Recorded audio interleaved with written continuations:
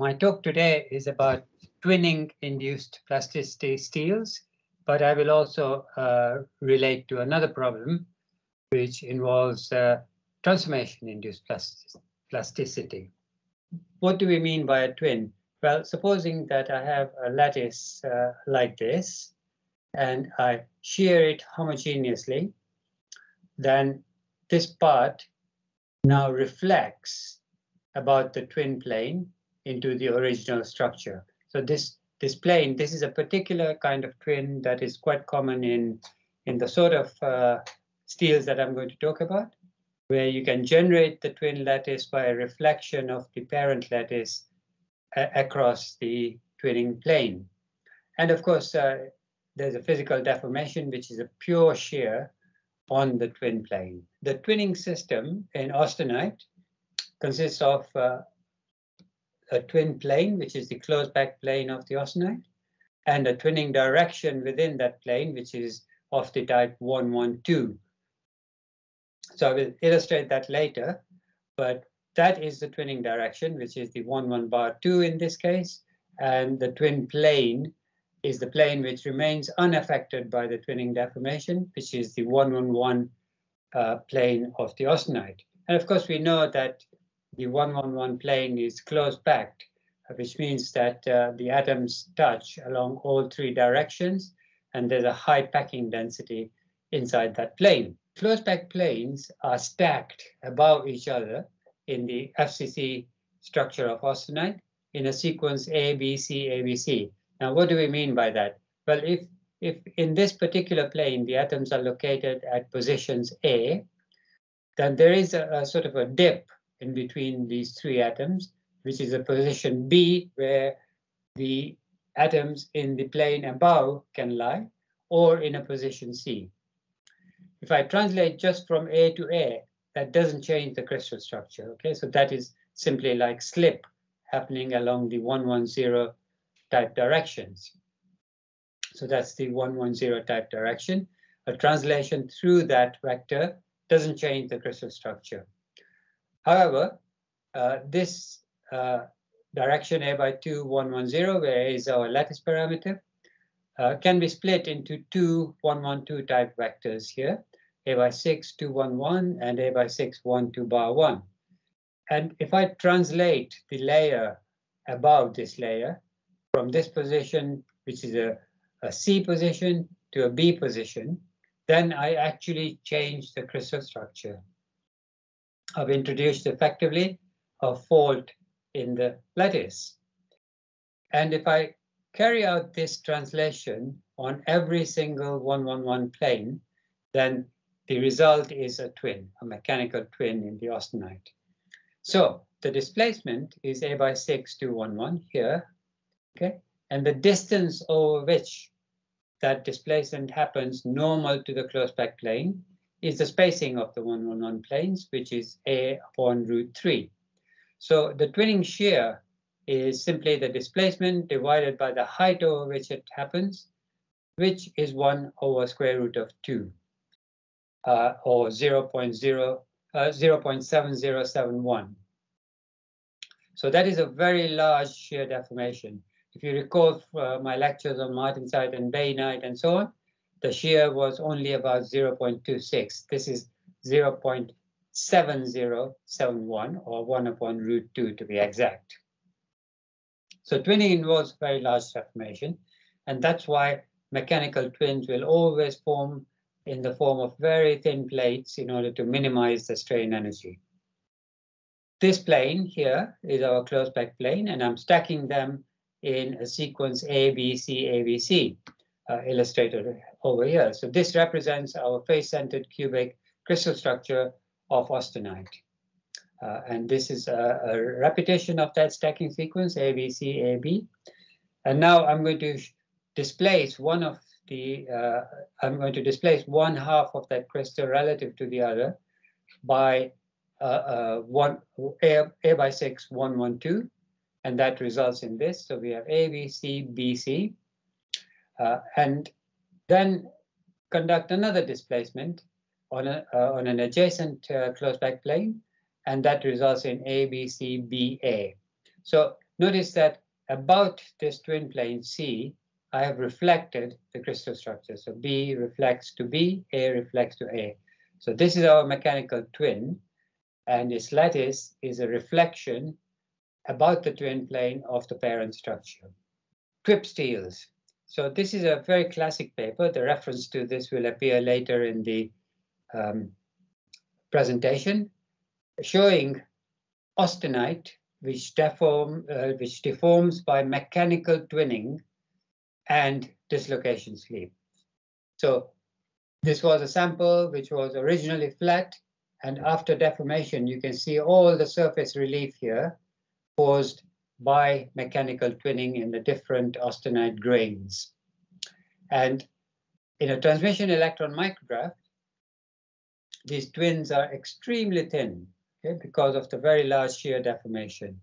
And of course, you also have an increase in dislocation density because it's not just twinning alone, but also dislocation slip that occurs at the sort of deformations we subject twinning-induced plasticity steels to. I'll tell you the composition later, but these are quite remarkable materials because look, this is a stress-strain curve. Yielding, the yield strength in this particular case is really quite small. It's about 300 megapascals, but you can continue the deformation until the strength exceeds 1.2 gigapascals and maintain an elongation of something like 60%. Okay, so this is quite a remarkable combination of properties, an elongation of 60% and a strength of 1.2 gigapascals. But it starts off at a low yield strength, and then it looks like there is a steady work hardening rate as you continue deformation. So what is the reason we don't get an early plastic instability? You know, just like in normal steels, you don't get to 60% elongation at this level of strength. Well, what's happening is something known as a dynamic hole patch effect. In other words, the formation of the mechanical twins effectively reduces the grain size of the austenite. So as the twins form, the effective grain size in the hole patch equation is decreasing during the course of deformation, and that is what gives us the work hardening that prevents an early onset of plastic instability. So we are not transforming this austenite at all into martensite or anything like that. This is just mechanical twinning, refining the effective grain size as deformation proceeds. And the mechanical properties are quite remarkable, apart from the strength and elongation. You know, if you look at the impact energy as a function of temperature, there's virtually no change here as a function of temperature. Because, you know, if you recall what I said about the ductile brittle transition temperature, the austenite does not have a ductile brittle transition temperature because the flow stress always remains below the cleavage strength. So twip steels, typical composition is 25 manganese, 3 silicon, and 3 aluminium. If you only had the manganese and iron, you would still get it fully austenitic, but it would tend to undergo phase transformation to epsilon martensite as you deform. But the addition of these further elements, there are various reasons for adding these elements, but one reason is that you remain fully austenitic as you deform. Now, because silicon and aluminium have low atomic rates, the overall density is actually reduced quite significantly. So the normal iron has a density of about 7.8 grams per centimeter cube. This is 7.3 grams per centimeter cube, and it's fully austenitic and maintains its properties to cryogenic temperatures. So one application for twip steels with POSCO as considered is the pressure vessels used to carry liquefied gas. Okay, they are usually made from 9% nickel steel, but they have also made them from twip steel. And of course, as you lower the temperature, there's no significant change in toughness. Therefore, there's also no significant change in toughness as you increase the strain rate, so to 10 to the power of 3 per second. Now, everything looked very promising for these twip steels for many years for automotive applications, because if you have a large elongation and a large strength, then that's a good thing for formability. But when some components were made, they tended to crack spontaneously after a certain period of time. So this is known as static fracture, and it's illustrated here in a cup that has been drawn out by drawn out from twip steel. So this is a 22 manganese 0.6 carbon twip steel, and after an unpredictable amount of time, the cup simply cracks up. Now, the purpose of drawing out a cup is that you also have residual stresses inside that drawn cup. That combined with something else causes this static fracture. But the addition of aluminium gets over the problem. However, when the static fracture problem was highlighted, the automotive industry basically abandoned twip steels because they thought of them as being unreliable. The problem is actually solved, by the addition of aluminium. And there are various ideas on how this stops this mechanism of fracture, which is associated with hydrogen embrittlement. Okay? So this kind of fracture can be accelerated by introducing further hydrogen into the material. So there must be something about aluminium which prevents that hydrogen embrittlement of austenite. And there are various models for this, but one which is really interesting is that the aluminum atom causes a localized expansion around it. So for example, if this is our face-centered cubic unit cell, and these are the heights of the atoms, these are the face-centering atoms, then the distance between the iron atoms and the aluminum atoms is larger than between the iron-iron atoms. So there's more space created in the interstices between the substitutional atoms. And that is where hydrogen gets trapped. So it's a deeper trap for hydrogen than inside the lattice, and therefore you prevent hydrogen embrittlement of TWIP steels. Now, although I said that automotive applications have essentially been abandoned for twip steels, people tried to create crash resistance using twip steels because they can continue to deform to a large degree of deformation. So the kind of objects I'm talking about, on this side we have a composite material, on this side we have a steel. And what you do is you want the material to absorb energy. In the case of the composite, it's by breaking interfaces between the composite components. And in the case of steel, by forming this concatenated structure, which basically absorbs energy by deformation. Now, the problem with twip steel is that its strength only rises gradually, okay? Whereas in this kind of a scenario, you are only putting large strains in localized regions. And therefore, you don't absorb as much energy as you would expect if you had a curve which was flat like this, except near the yield region. So this application doesn't prove to be successful.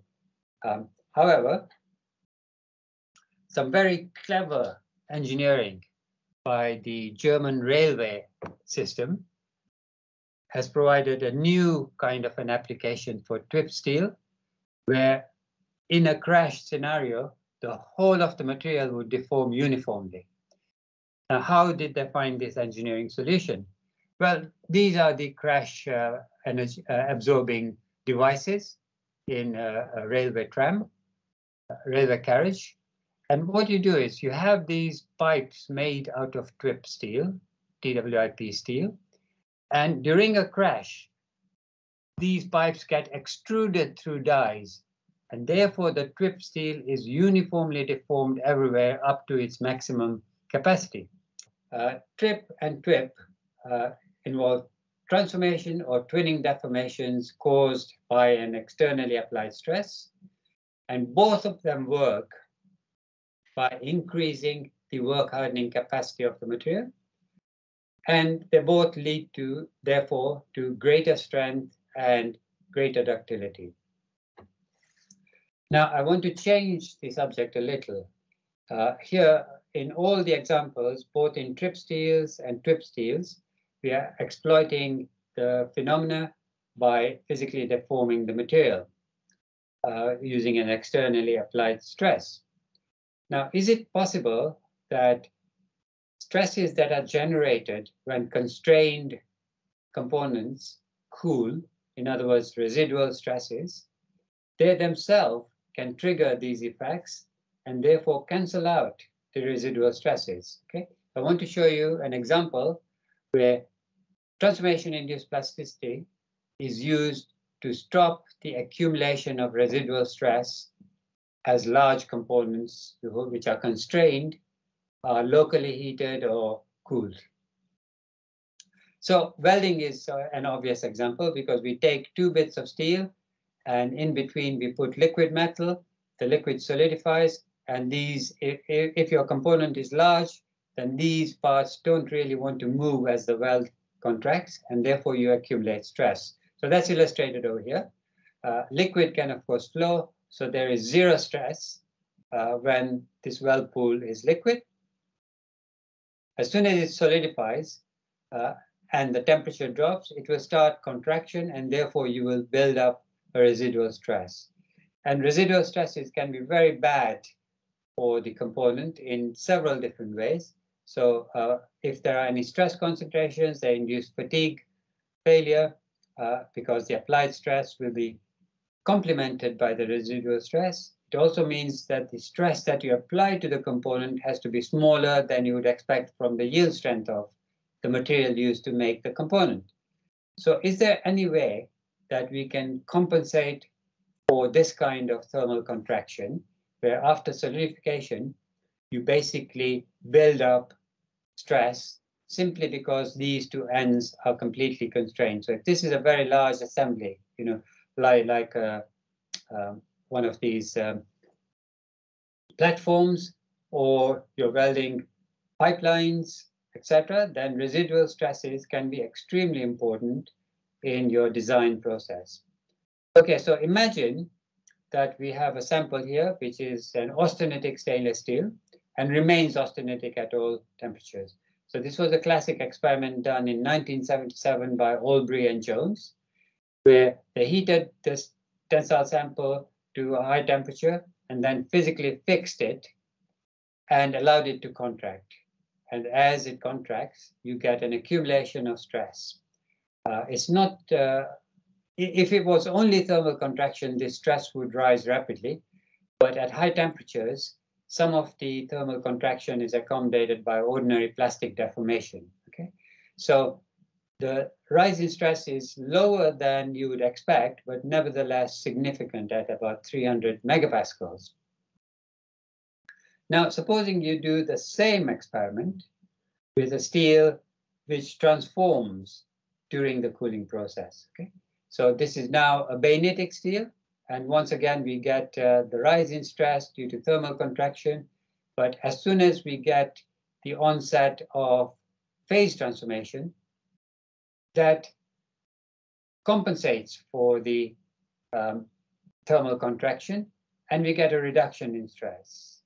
However, when the phase transformation is exhausted, that means all the austenite has gone, the stress begins to rise rapidly, okay? And we end up with a large residual stress at room temperature.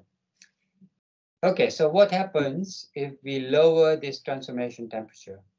So instead of bainite, if we now produce martensite, once again, the same phenomenon until we get phase transformation. we cancel out the effects of thermal contraction, and because the transformation is exhausted at a lower temperature, we end up with a smaller residual stress.